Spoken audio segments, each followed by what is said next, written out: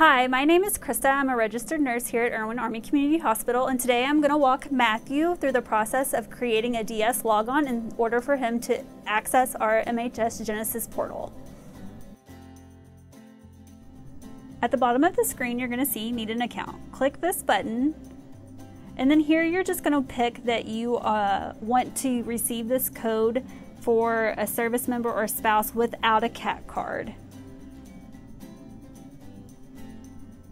From here, you're going to type in your first name, your last name, date of birth, and your DoD ID number.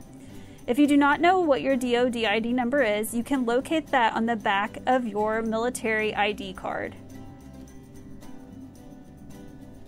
From here, we're going to go ahead and use register using my email and DEERS because not everyone is going to have a CAC.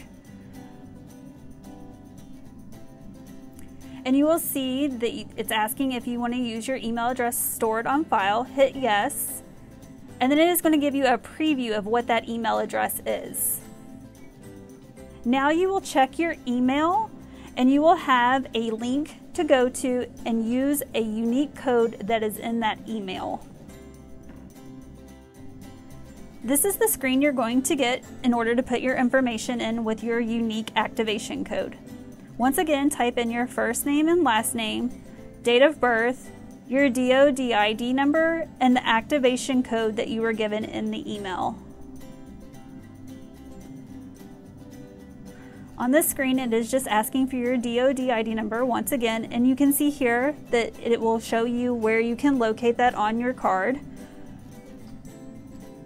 Now you want to create a unique password for your MHS Genesis logon. Please note that above you need to meet all of that criteria, and it will turn green as you meet them.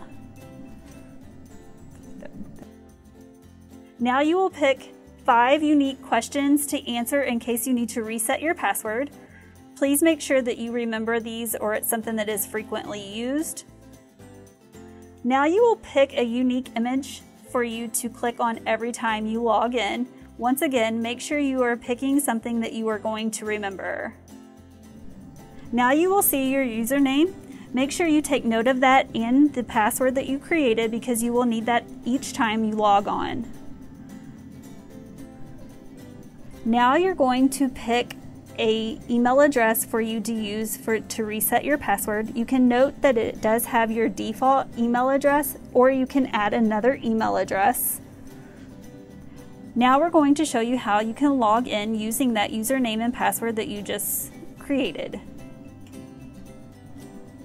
Now you will see that you need to validate your email token. This is a one-time process in order to establish your identity. Here you will accept the policy, and it will take you to the home screen of MHS Genesis.